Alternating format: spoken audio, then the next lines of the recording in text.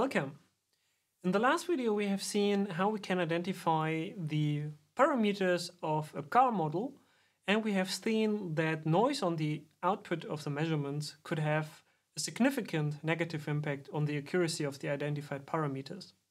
So therefore, in this lecture series or little lecture series, we are going to investigate the impact on noise on different properties of the ordinary least squares OLS estimator. And for this, we will work with the identification setup, which we have already seen so far.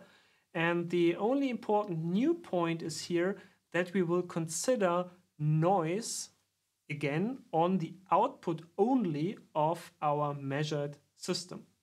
And we call this noise, this additive noise term nu, which is also shown here in a somehow sloppy notation that we say, okay, our outputs of the system, which we can observe in order to calculate the loss function, is basically a linear relation, a linear combination of our true output and the additive noise term.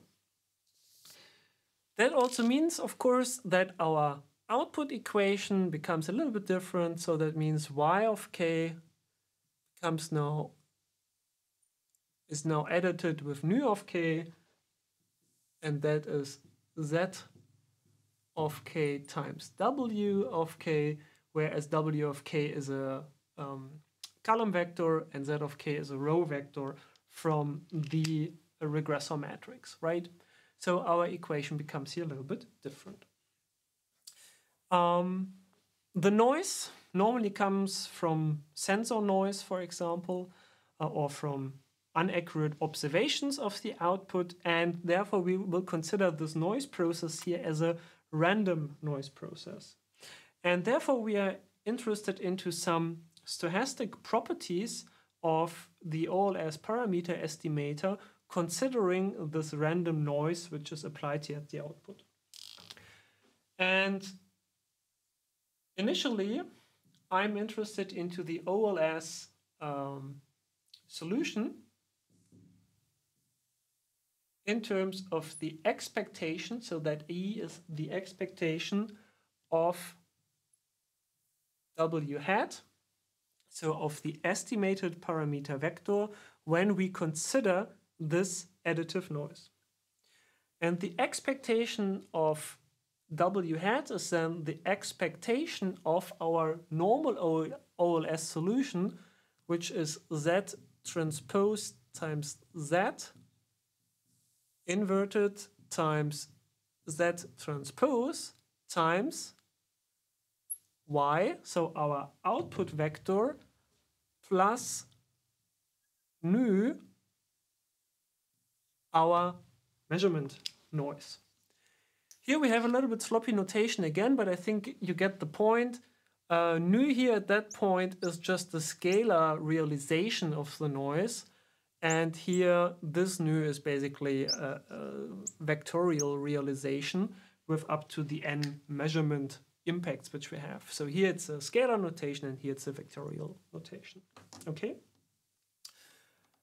If we have a look at this equation so far, then we can basically identify that this part here, this expectation of this part is basically just the standard solution of the OLS which we had previously. So the expectation over the standard solution which we had previously is basically just our W, and what remains is then the expectation of Z transpose times Z inverted times Z transpose times nu, right? So this is our ideal solution which we get from the first part, and due to this additive noise there might be a potential offset in expectation due to the noise term. Okay, let's study the impact of the noise more closely, and for that we will apply certain assumptions. The next assumption which we apply to investigate this more closely is that we are going to assume as a second assumption that so the regressors and the noise are uncorrelated, because if we do so, then we can basically apply this expectation operator only to the noise, because we assume that Z actually is a deterministic quantity. It doesn't depend on this output noise. It is uncorrelated. So the expectation of all these Z's is without any impact because these are deterministic quantities. And therefore the expectation is just applied to the noise term back here. So therefore, with this assumption, the expectation of W hat becomes W plus Z transpose times Z inverse times Z transpose times the expectation of nu. Okay, expectation of nu. Then the question is, do we have any bias in terms of the noise? And the standard assumption in the ordinary least squares literature, the third and last assumption of this video, is actually no. We assume that this noise is bias-free, so expectation of nu is 0, so that the sensors which we read do not introduce any bias, but just a random noise which is mean-free, which is bias-free. And based on this assumption, it follows that the expectation of W hat is actually W, and that means that the OLS estimator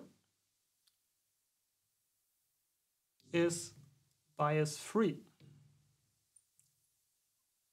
Of course, if the assumptions A1 to A3 apply, right?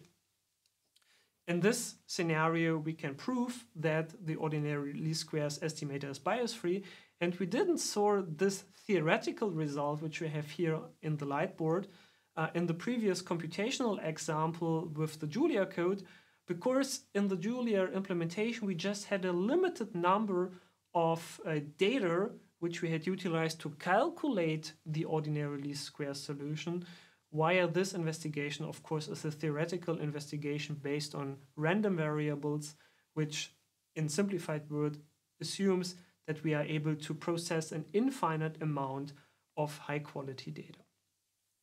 However, this motivates further investigations of other interesting properties of the ordinary least squares estimator, especially when it comes to the situation that we do not have infinitely many high quality data points in order to ensure that this bias-free property can be really brought to the real world.